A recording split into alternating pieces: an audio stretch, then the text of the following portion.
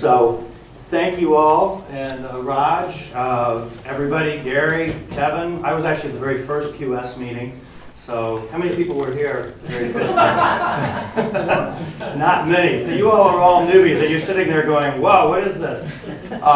Anyway, I'm going to tell you about, I've run a lot of experiments. I'm a journalist. I write for Fortune and the New York Times, a show on public radio, etc. And one of my styles of reporting is to do crazy experiments in the quantified self space. So this is one of the crazier ones I've done. And in fact, it's one of the more freakish ones I've done.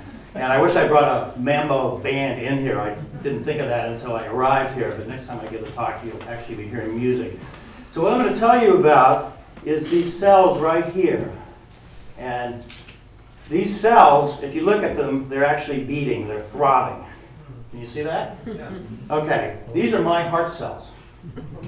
And that's the only clue I'm going to give you right now. There was no surgery involved, nothing invasive, but those are my heart cells. And I'm going to tell you how they ended up on there and what relevance this has to quantified self. It's actually part of a large project I've been working on. It's hard to believe. I wrote this first story on this almost 10 years ago for Wired Magazine. It's called the Experimental Man Project. And in this project, I've literally had thousands of tests, hundreds of labs and companies all over the world. I had my full genome sequenced, billions of nucleotides, thousands and thousands of traits identified, and it hasn't changed my life, but that's another talk. Hundreds of environmental toxins, pesticides, mercury, lots of stuff like that. We've even spun off a company on that, which I also am not going to tell you about right here, but I'm happy to tell you about later. Hours and hours and hours in scanners. Basically, the idea of the Experimental Man Project was to go out and take every test possible, to basically test drive everything. And it did start with a Wired story many years ago where I went out and had myself genotyped, my genes tested. And it's, as a writer, it's a way to tell a story, and it's a way to humanize a story. So that's continuing in this process here. I've also had my proteome scan, all the little microbes in my gut and other parts of my body. It just goes on and on and on. And it is in this book called Experimental Man, which I obviously hope that everyone goes home and buys. You can get also some great information on experimentalman.com. So I'm here to tell you about, I'm doing a few tests beyond the book, and it's only things that are really crazy. This one's pretty crazy. This is around stem cell technology. And I'm sure you all have at least a vague awareness of what stem cells are. Embryonic stem cells are those very special cells that appear a few days after conception in the womb, and they grow into any cell in the body. And there's been a lot of controversy about them because the only way to really access them for therapy, for research, is to harvest them and kill the fetus. And obviously a few people out there don't like that. It's been a big political problem. But that's not actually the type of stem cells I'm going to tell you about. I'm going to tell you about something called induced pluripotent stem cells. And biologists have terrible names, I'm sorry, induced pluripotent stem cells. What that means is that they can take any cell in your body, blood cell, skin cell, and reverse it back to being very close to what it was like in those first few days of your life in embryonic stem cells. So I'm going to tell you here, I'm going to divide the talk up into 4 little sections here. How are my heart cells created? Those things you saw beating there. How did we actually get there from stem cells? What is IPS, induced pluripotent stem cell technology? What does that even mean? How do you use these things for quantifying oneself? In other words, what good are they to you and me? And that's pretty much a requirement for the whole Experimental Man Project. What's in it for me? And I'm standing in for you. I'm not being selfish about that. It's kind of what's in it for all of us. Part 4 is going to be future uses, including regeneration. All right. You can read about this. This is a very short talk here, but you can check it out in Technology Review. I wrote a story on this, I guess, a couple of months ago. We also have a website, a microsite on the Technology Review site, technologyreview.com, and it has all kinds of cool stuff on here, videos and slideshows and all the rest. So, part 1, how are these heart cells created? This is a little diagram of, you started with blood cells. I had some blood removed, actually just a clinic nearby here. You harvested out white blood cells, you reprogrammed them, and this is the amazing thing about this technology. It's only about 4 years old. this technology. But basically, with some very simple alterations to any cell in the body, you can trick it back into thinking it is in that early stage of development. And the guy who did this, who you'll see a picture of in a second, will certainly win a Nobel Prize. He also is the same guy that just characterized stem cells originally, embryonic stem cells, back in the late 90s. Anyway, we create a stem cell line. You then take that line, and now you've got these pluripotent cells, which will turn into any kind of cell. And through some more genetic manipulation and chemical manipulation, you then create cardiomyocytes. And here's what it literally looked like for me. That's my blood, right after it was drawn by the phlebotomist. We sent it up to Madison, Wisconsin, which is where that scientist I was just telling you about has his headquarters at the University of Wisconsin. His name is Jamie Thompson, by the way, that's him right there. And he started a company called Cellular Dynamics International. And they're the guys who ran all these crazy tests for me. And that was him in Time Magazine and his original discovery. So the journey continues here. We created this stem cell line. That's actually my stem cell line. And I don't have my computer here, but I actually have it as my wallpaper. That's me, as I say. And so that's frozen still up there. And one day, by the way, everyone may have these. It may just be a normal thing that we all have. Because then you can grow any cell you want. And in this case, it was heart cells. So part two here. What is iPS cell technology? What's it used for? And at the moment, it's mostly for research. This is so new that there's still some anomalies, there's some mutations, some problems in reversing those cells back, which make it difficult for things like, say, transplantation of tissue if you wanted to repair a heart with these cells. You still can't really do that. Things like cancer occur because of some of these mutations. But they're beginning to work some of that out. But at the moment, CDI, this company, which is actually just was named Wall Street Journal's most innovative company of the year. I ran into the CEO on a plane 2 days ago, and he goes, look, we got it, we won. But it's sold, so CDI sells these heart cells to research labs, to pharmaceutical companies to run tests on. And you also have some applications to personalized health and medicine. You can use these for diagnostic uses, to test drug side effects, and genetics, and I'll explain those in a second. Part three here, using iPS cell technology for quantifying oneself. Okay, this is where the pedal hits the metal here for this group. We ran several experiments. I'm going to share three with you. Experiment number one, what they ran up at CDI was, are these actually heart cells? And that may seem rather simplistic, but when you're mucking around in the genetics and altering cells, you first of all have to make sure that it's actually what you set out to make. And I passed out with flying colors, at least my cells did. So yes, they were actually heart cells. So experiment number two, are my heart cells healthy? In other words, are they like the ones that are inside of me? Presumably, at least hopefully, they are healthy. I seem to be fine, at least according to my last checkup.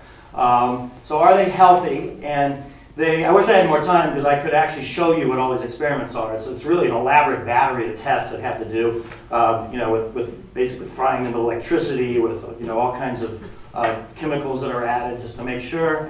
But the ultimate was yes, they are healthy. So we have healthy cells that are actual heart cells. Then we did a series of experiments testing toxic agents against these cells.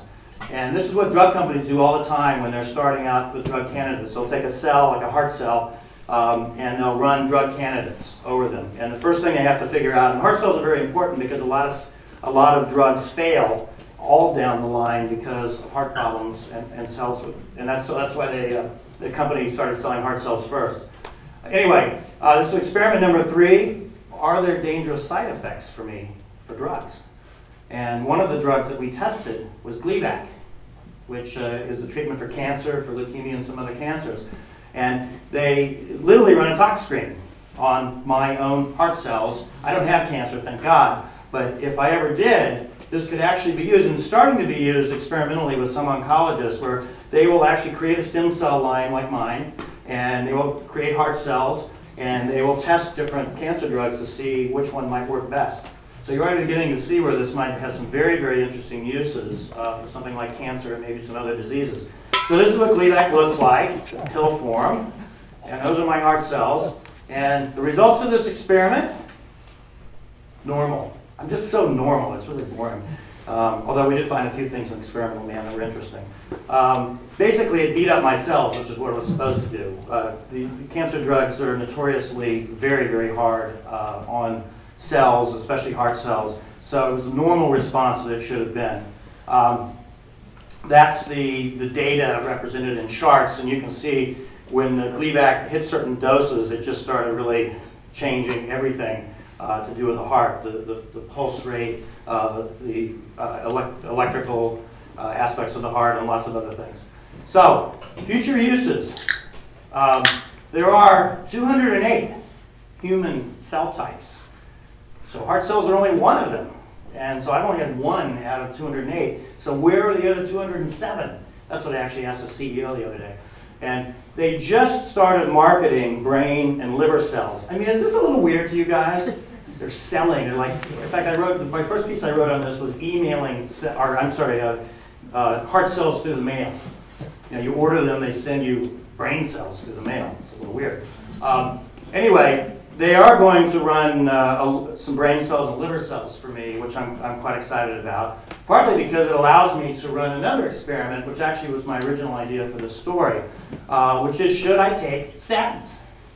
Statins are drugs, as you all probably know, that lower cholesterol. I have borderline cholesterol. Statins are probably in my future. But I have a little problem. Since I've been heavily genotyped, I know that I have a genetic risk factor for a side effect for taking certain types of statins, myopathy, which is muscle weakness. And about 2% of people who take statins get myopathy, and it's related to this particular gene. Now, one way that stem cell technology can be used is to make a cell line, create these heart cells, and actually, I'm sorry, it's liver cells. That's why we haven't tested it yet. You create liver cells because the enzyme that works, that causes this side effect actually is in the liver. So you create a liver cell, and you could actually test this drug on the liver cell or test the mechanisms to see if, in fact, I have that problem and that I will get myopathy, because the genetic test you take, say 23andMe or something, it's only a risk factor. You may or may not actually get it. So this could confirm that, and you know, is it real for me? So the final future use here that I'll share with you, young Frankenstein, is regeneration. And that actually is a whole nother talk. But that's the exciting thing. As I said, we're a long way from that still. Although not as long as we were using iPS technology, where everybody has a cell line and you have a little problem maybe in your spine or in your heart or your brain, and you introduce these cells and it regenerates. And let me just run one more time, my favorite movie. There you go. If you want to take questions, sure. Am I over? Oh, sorry. Okay. Anyway, there's some email addresses and websites. Yeah. Thank you.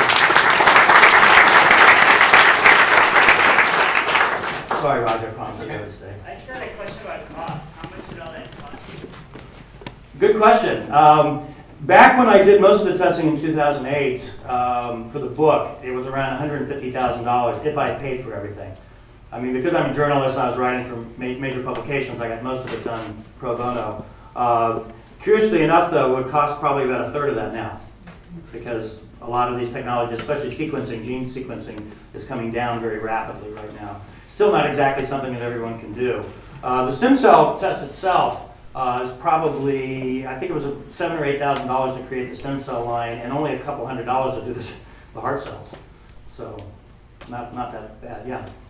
One of the things I find different from your thing is that you often obviously contract out your experiments, and I'm wondering, how would you contrast paying someone else to find the answer for you, as opposed to doing the experiment yourself and trying to find out that answer, and how would that learning process differ? You mean like do it yourself? So imagine you ran all these lab experiments. Do you think you'd pay attention to different things in the sense that would you take away the greater message? Would you?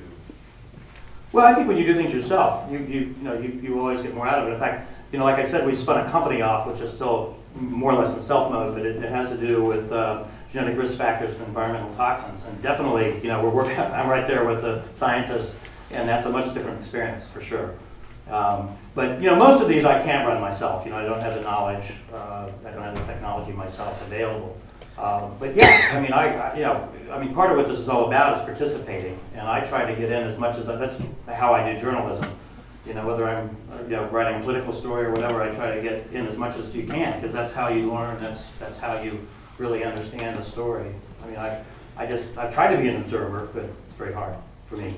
So why don't we stop it there? I mean, we could have a whole evening of Dave's talk. It's actually very kind of him to fit the format. But as he pointed out, there's some websites, enormous amount of information, and of course buy his book. I'll be around if you have more questions.